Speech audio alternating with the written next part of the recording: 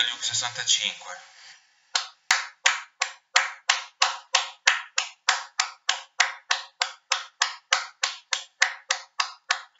Applausi alla dirigenza, applausi all'allenatore, applausi al presidente, applausi alla squadra. Una standing ovation per te, Agnelli.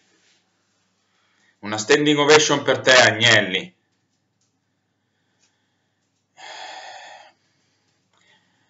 Ma io non rompo televisori, non mi aspettavo miracoli,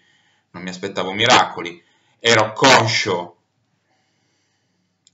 ma non per presunzione, credo di capire un pochino di calcio, e quindi non mi aspettavo niente da questa annata, non mi aspettavo niente da questa partita, e quindi solitamente dormo male dopo le sconfitte, ma stanotte ho dormito benissimo, anzi, ma mi auguro che il Lione ci faccia fuori dalla Champions League, perché questa squadra, questa società, non merita di stare in questa competizione, non merita di stare in Europa, non ne ha le carte in regola,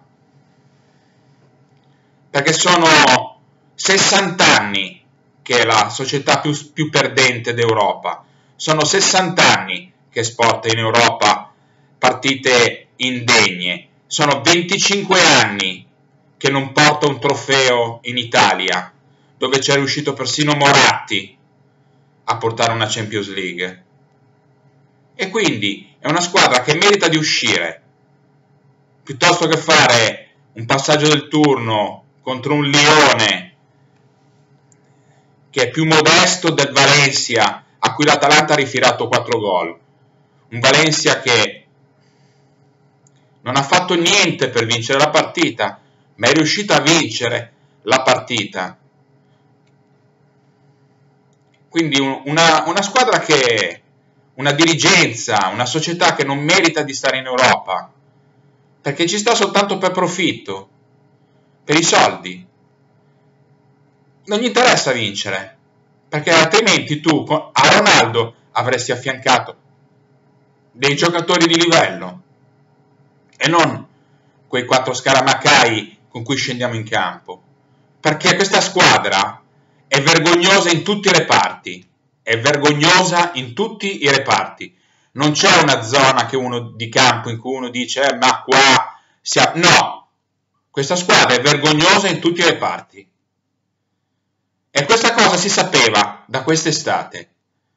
È una squadra che di anno in anno viene impoverita, perché vengono sempre ceduti gli elementi più forti nel nome delle plusvalenze, perché qua a questa squadra interessa il bilancio. Il Real Madrid non ragiona così, il Bayern Monaco non ragiona così, il Bayern Monaco vuole un giocatore, va a prendere quel giocatore. Noi abbiamo fatto incetta negli anni dei giocatori scartati dalle altre squadre e anche rotti. 1, 2, 3, 4, 5, 6, 7, quanti ne dobbiamo prendere di giocatori rotti? C'era scema l'Arsenal da non aver capito che Ramsey era un giocatore che ogni 2x3 è rotto. Era scemo il Bayern che non ha capito che Costa ha sempre problemi muscolari. Cioè, che Dira può continuare in eterno quando non gioca praticamente un'annata intera da un decennio. Chiellini, anche lui, sempre alle prese con infortuni, può continuare in eterno. Questa squadra va completamente ripensata. Sinceramente, e lo dico a malincuore, questa squadra andrebbe cambiata direttamente come proprietà, perché con questa proprietà non vinceremo mai in Europa, e questo lo tifoso juventino medio se lo deve mettere in testa. Con questa proprietà noi non vinceremo mai in Europa, perché a questa gente non interessa vincere la Champions League, a questa gente interessa soltanto rimanere a livello delle prime 8 squadre, cosa che quest'anno forse faticheranno anche a fare, per soldi. non interessa vincere la Champions League, ma ce lo dicessero chiaramente, perché la gente non sprecherebbe neanche i soldi ad andare a vedere le coppe. Ce lo dicessero chiaramente, a noi la Champions non interessa, perché l'unico denominatore comune della Juve, che in Europa non conta un cazzo, sono loro, che da 60 anni la guidano. Non c'entrano allenatori, giocatori, sono loro il denominatore comune, perché tutto parte da loro.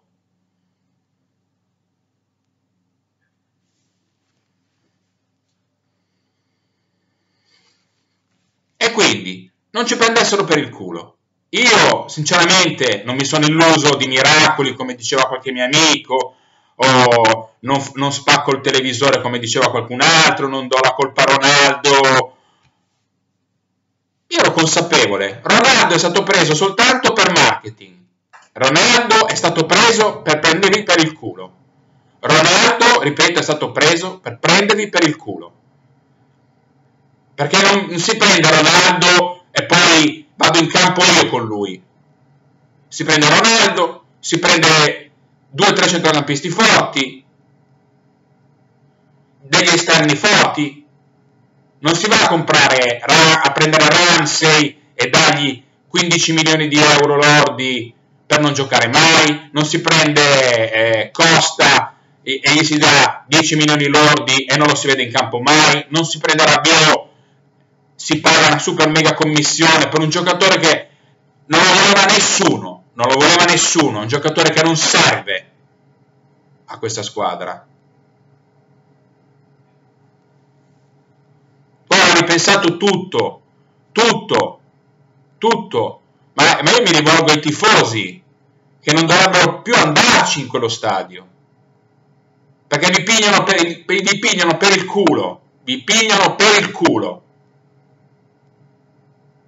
E domenica, a malincuore, o lunedì, mi auguro che Conte vinca a Torino.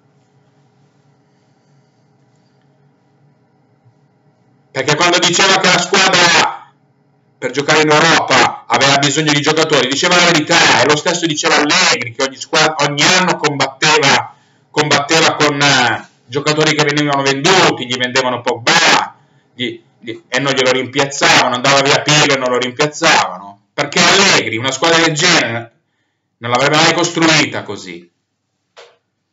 Poi c'è il capitolo allenatore, che uno dice, vabbè, però con quei giocatori lì perlomeno un po' più di gioco si può fare. Il problema è che questo qua è un allenatore, oltre ad essere inguardabile, perché appena lo inquadrano, se non ha il dito nel naso, sputa, oppure dice cazzate in conferenza, e quindi è inguardabile a livello immagine, visto che qualcuno forse in società pensa che l'immagine conti poco. Allora se conta poco l'immagine, che cazzo ti sei preso Ronaldo? Che l'hai preso solo per immagine. Il problema è che chi è in panchina è inadeguato, ma è inadeguato in tutti i sensi, non è nemmeno capace da capire che ha una squadra scarsa in mano, ma che ci sono altri 1000 modi di poterla mettere in campo in maniera più consona. Abbiamo una super difesa e lui gioca a 2 pure a zona, così uno come Bonucci, che è scarso, e ieri sera l'ha dimostrato un'altra volta, perché è andato a vuoto di testa in tutti i cross che arrivavano in area, ma siccome qua qualcuno lo difende, qualcuno dice che ha fatto una grande annata, io sinceramente mi ricordo tantissime cappelle di tutti i tipi, soprattutto in Europa, dove ancora sta cercando il Ronaldo della finale di Cardiff, giocatore di livello e di elite, che le prende. No, perché qua abbiamo criticato d'elite, perché qua siamo, cioè, sono figli e figliastri, c'è chi ha la stampa favorevole, c'è chi è senatore e c'è chi non è graduato. Ma a me non me ne frega un cazzo, io non ho né figli né figliastri, non me ne frega niente e dico le cose come stanno. Era stato ceduto al Milan e ci doveva rimanere.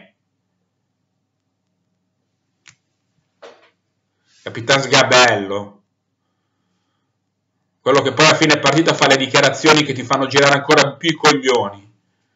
non eravamo sintonizzati, c'era qualcuno che scherzava, ma siete scarsi, potete sintonizzare il televisore dove voi siete scarsi, non trovare, scusa, siete scarsi, l'unica idea di gioco che avete è lanciare dalla difesa, te che lanci dalla difesa palloni per il portiere, Ronaldo che gioca da solo e si deve inventare 4 calci di punizione al limite dell'area che non sono stati capaci neanche di centrare la porta.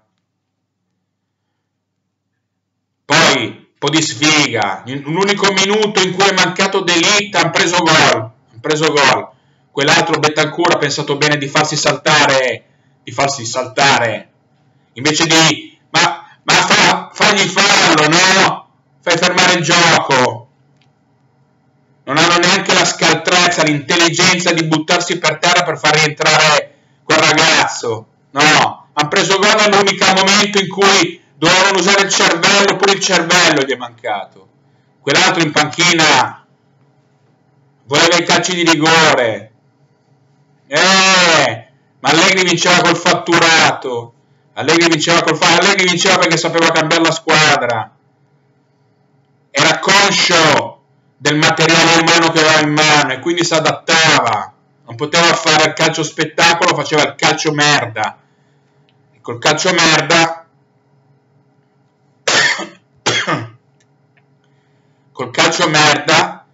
ti ha portato 2 volte in finale, ti ha portato a terrorizzare il Bayern Monaco se non fosse stato per l'arbitro, a terrorizzare il Real Madrid e a vincere comunque al Bernabeu, perché voglio vedere quante squadre a 1 minuto dalla fine stanno vincendo 3-0 a Madrid. Io non ne ho ancora vista nemmeno una. E quindi l'ho detto a qualche mio amico che fa le live che io non mi aspettavo niente. Perché questa squadra non può dare niente perché è di una pochezza imbarazzante, gioca con un modulo che la rende ancora più imbarazzante.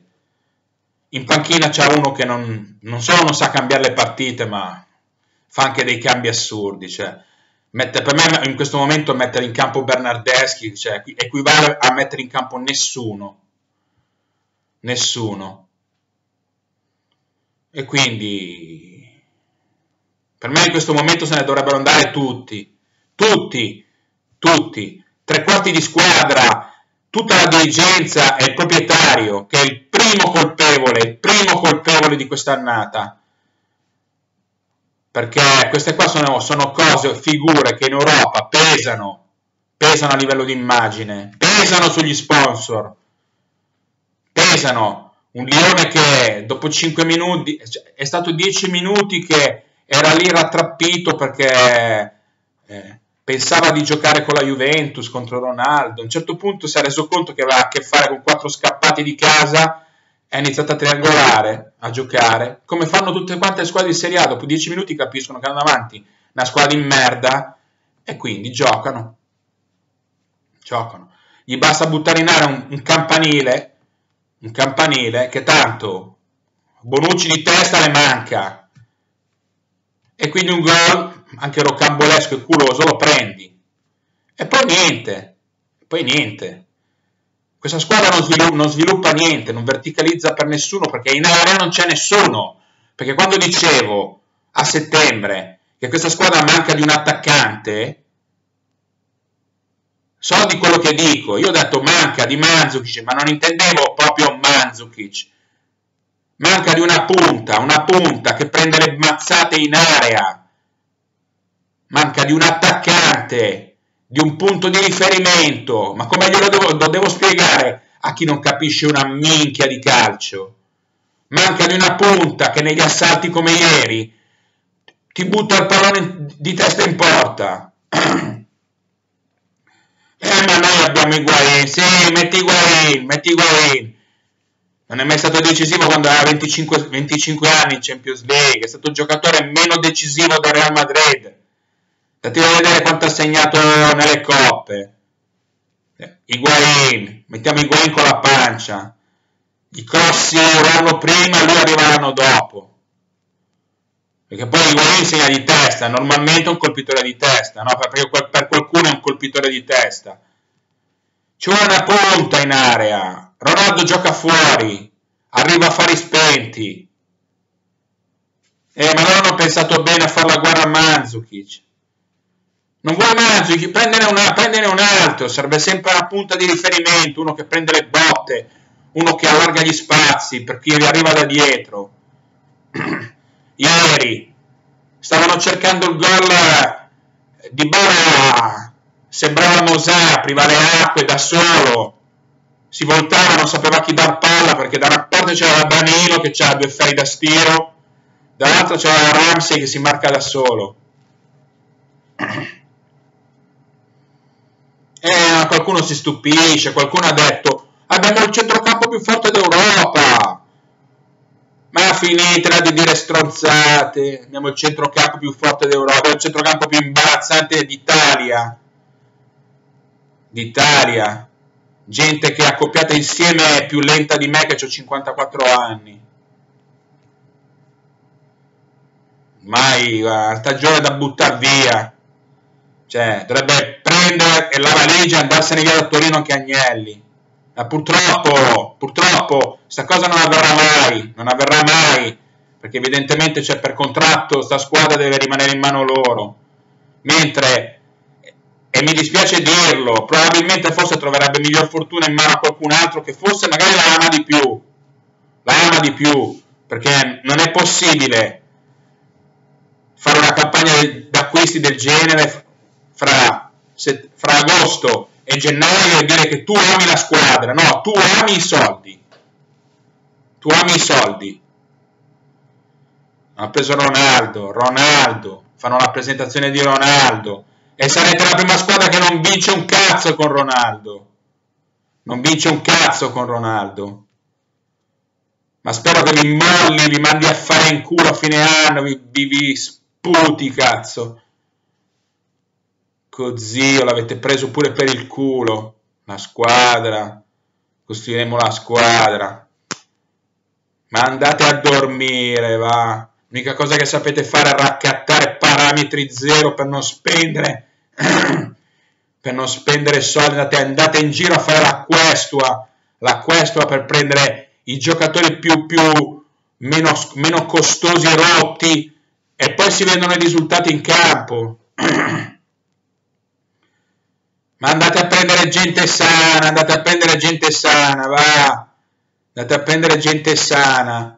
Danilo, hanno preso Ramsey, rotto, Danilo, scarso.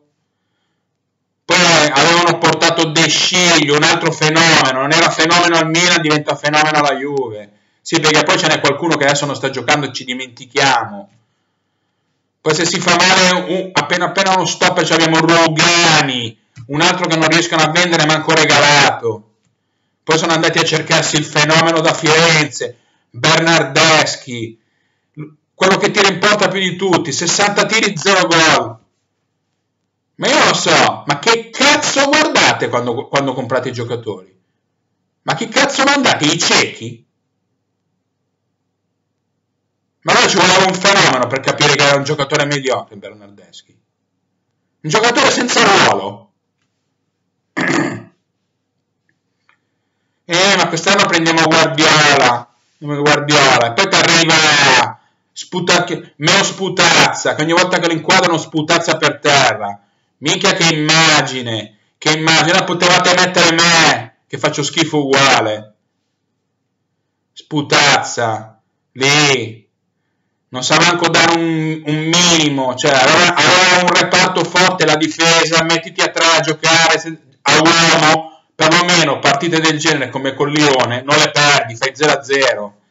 No, è andato a toccare anche la difesa, il fenomeno, l'apprendista stregone, il mago Merlino, Gandalf il grigio, Gandalf lo sputazzone, è arrivato Gandalf.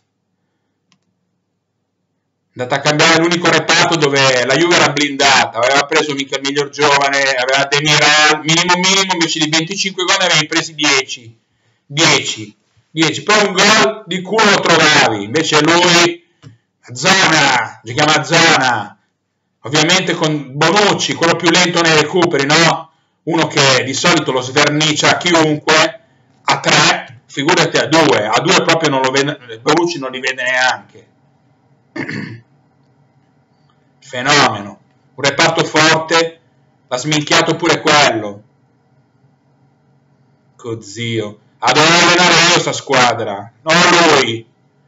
Non ci voleva un fenomeno, lasciava la difesa a 3, lasciava i terzini, un terzino quadrato, Alessandro, e poi in mezzo fanno schifo, metteva il meno peggio, e faceva il solito 3-5-2, senza star lì tanto a fare il tridente, il quattridente, il cinquidente, per non tirare in porta mai un pallone. 85 minuti ieri per non tirare in porta mai, sì, perché il modulo di gioco di Sarri, il tiro in porta è vietato, nel suo manuale, quello che scrive, lui scrive, no?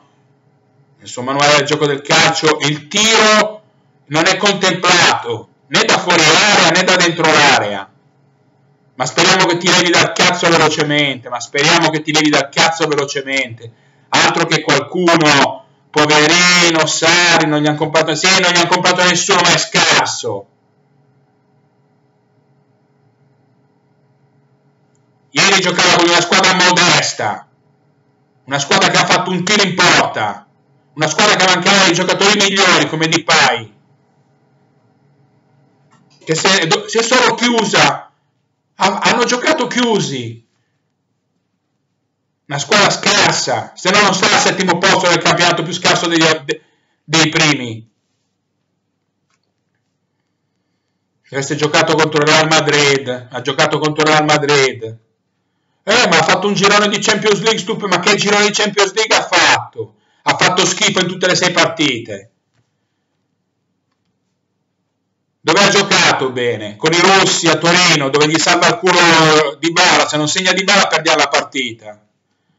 O a Mosca, dove potevano segnare loro un sacco di volte, poi entra Costa, l'unica partita che fa Costa fa l'Eurogol, è merito di Sarri, è uno schema di Sarri, lo schema di Sarri, ha dribblato tutti pure il pubblico, ha giocato bene con l'Atletico Madrid, dove vince con una punizione, con un tiro in porta. Dov'è che ha giocato bene? Ha fatto schifo sempre. Qualcuno trova 60 minuti con l'Inter, 30 minuti con l'Atletico, 15 con la Roma. Sì, mettevi insieme Frankenstein della minchia. 60 minuti di qua, 15 minuti di là. Il problema è che avete rotto il cazzo ad Allegri. E per me Allegri, il ciclo di Allegri era finito, ve lo ripeto se siete tardi. Ma Allegri non ha mai giocato bene, ma che cazzo state dicendo? È andata a vincere a Dortmund, è andata a vincere sul campo del Manchester City, è andata a vincere sul campo del Manchester United, è andata a vincere sul campo del Real Madrid, è uscito con lo 0-0 da Barcellona dove non esce 0-0 nessuno. Ma che cazzo state dicendo? Le minchiate state dicendo. Ha vinto contro il Tottenham in Inghilterra, ma chi cazzo la fate con la partita? Io? Ma vi meritate sta gente, vi meritate. Max vi deve pisciare in testa, cazzo, se la deve sghignazzare al mare se la deve sghignazzare, perché ogni anno preparava la squadra con quello che aveva. Hernanes, gli vendevano Pogba, gli compravano i Higuain con la trippa, e poi la colpa era sua se incontrava Messi, Neymar e Suarez, e poi incontrava Isco, Ronaldo, Bale, Asensio, era colpa sua. Modric, non ha vinto contro il Real Madrid, colpa sua era, ma non capite una minchia di calcio, vi vi siete riempiti la bocca di insulti, il cavallo, quell'altro, poi c'era il lampione croato, si è visto quest'anno senza il lampione, è un colpo di testa non lo azzecchiamo manco se ce la mettono in faccia. Quando cerchi un punto di all'assalto all'arma bianca cerchi un punto di riferimento, uno che gioca sporco non c'è, manco in panchina. Abbiamo tutti giocatori di fioretto, il fioretto, il centrocampo più forte d'Europa, che di 4 se li metti sotto una pressa non viene fuori una scappa di Marchisio. E che cazzo li deve fare i gol? Cambia, ogni settimana c'è un 11 diverso, non si sa chi cazzo è titolare. Una volta gioca Buffon, una volta gioca Scesi, una volta gioca Danilo, una volta gioca De Sciglio. Ma come cazzo si fa a costruire una amalgama di squadra? Minchia, poi fortunato, ha beccato la squadra più scarsa delle 16, pure inculato. Se appena beccava cazzo della squadra un pochettino più, ne prendeva 5 all'andata. Almeno finivamo di soffrire, cazzo. Finivamo di soffrire. Ma ha vinto l'Europa League. Ma come cazzo aveva? Ma l'ho visto tutto il campionato di Sarri. Di Meo Sputazza. L'ho visto tutto. Ha preso 6 palloni dal City, 6 gol. Poi se n'è andato senza stringere la mano perché è sportivo. 6 gol. E quante altre gli ha salvato il culo Zola, se no già a febbraio era a casa. Poi, siccome ogni tanto anche chi non se lo merita c'ha culo, gli è capitato il girone di prendere 5 squadre di Europa League che non valevano un cazzo, in una passa ai calci di rigore, meritava l'Eintracht di Francoforte, e poi in finale ha beccato l'unica squadra europea che non ha mai vinto un cazzo in Europa, l'Arsenal, che è l'antitesi del vincere una coppa, e infatti si è visto che ha vinto facile. Basta, il fenomeno, è arrivato il fenomeno. Sì, magari qualcuno dice, vabbè, mica siamo eliminati. Sì, voglio vedere poi fare 2 gol e non prendere neanche uno in un campo che probabilmente sarà senza pubblico. Vi voglio vedere. E poi per cosa? Per andare a beccare il Bayern? E andare ad esportare prendere fuori una sveglia? Tipo quella che ha preso il Tottenham? Quelle sono grandi partite, no? Lì non c'è spazio Evra, c'è proprio raccogli il pallone in porta, o prendi il City, o prendi il Real, lì poi te la giochi, con Rabiot, ci voleva, solo noi potevamo andare a prendere un granchio del genere. Rabiot, di 4 centrocampisti ce ne fosse uno che porta sul pallone in velocità. Abbiamo la lumaca Betancourt, quello che si è fatto mangiare sulla fascia invece di buttare giù l'avversario. Abbiamo Rabiot, uno che su 10 passaggi ne sbaglia 9. Abbiamo quello in infermeria costante, Ramsey. È venuto qua a vedere l'Italia. Abbiamo ancora Matuidi, l'uomo coi piedi montati al contrario.